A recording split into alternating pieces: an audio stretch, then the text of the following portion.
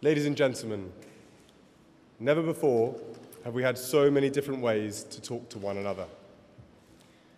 In the distant past, written documents would be carried by hand across thousands of miles from China to Western Europe. Today, we access knowledge from all over the world through our mobile phones and at the tap of a key.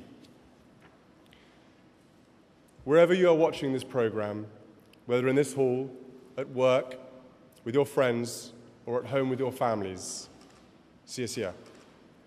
很高兴和你们见面。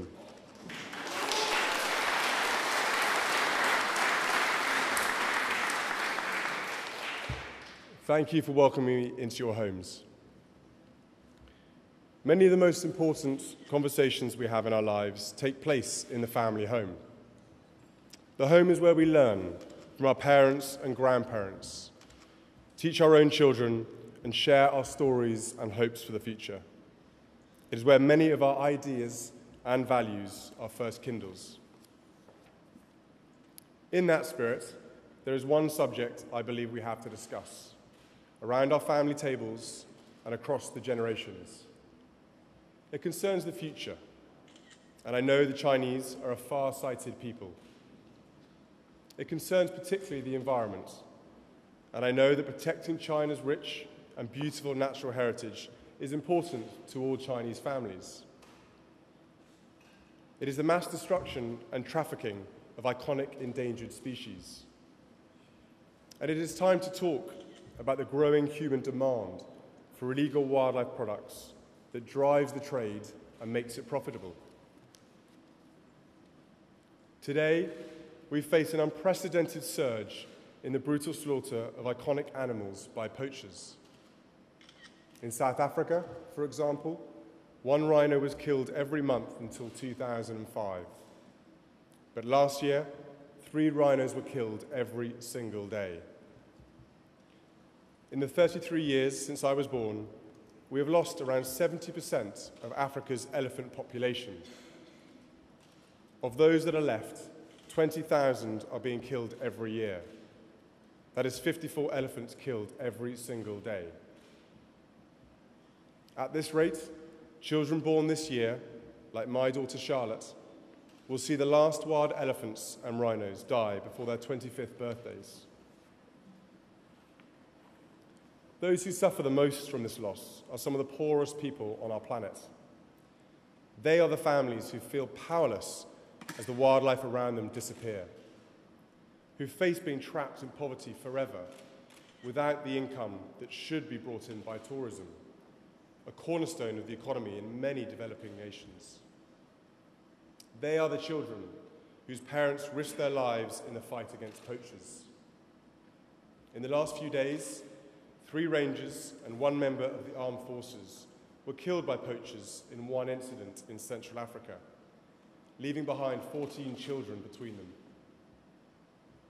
It is these children's future that is blighted so tragically by the illegal wildlife trade, and it is their birthright that is stolen. There is no hiding from these facts today. On our phones, laptops, and our TV screens, we can see the images and read the reports that lay bare the truth of this crisis. That knowledge brings responsibility, the responsibility to do everything in our power to reverse the march towards eradication of these fine animals. The good news is that we are far from powerless in this struggle. We can turn the tide of extinction. We know where the animals we are trying to protect live. We know many of the roads, the airports, and ports criminals use to transport their cargo from killing fields to marketplace. And over the last few years, we have seen a groundswell of action by governments to improve their laws and work across borders to fight the traffickers. Only last month, President Xi announced that China will take steps to halt the domestic trade in ivory, adding to the ban on ivory carving imports he announced in February. But we know the illegal wildlife trade cannot be solved by governments alone.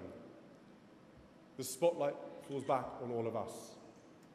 and on the choices we have to make to play our part in addressing this problem.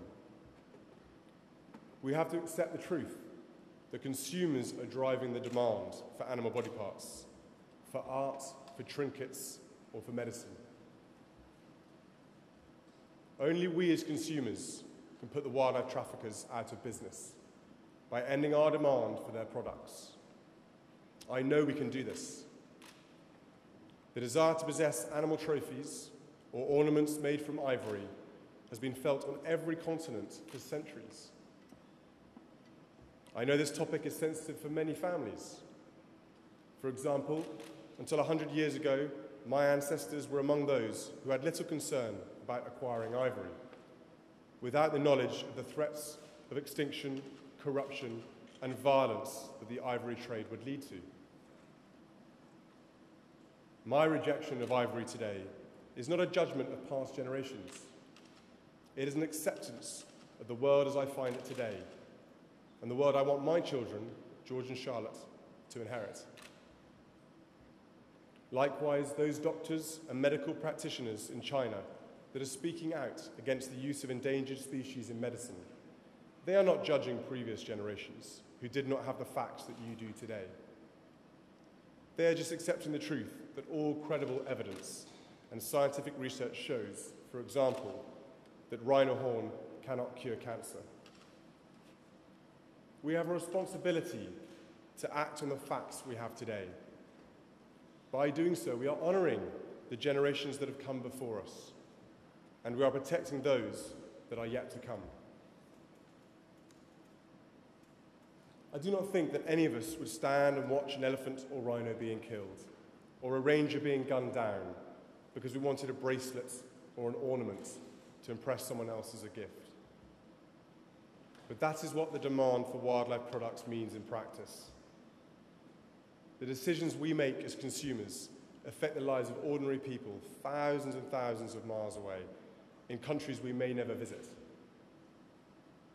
If we buy illegal wildlife products, we are contributing to the extinction of whole species.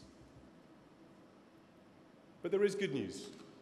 And if you remember one thing, I want you to remember this: we can win the battle. Each generation decides what it values. Each generation can determine what we consider to be beautiful on the one hand, or unacceptable, or immoral on the other.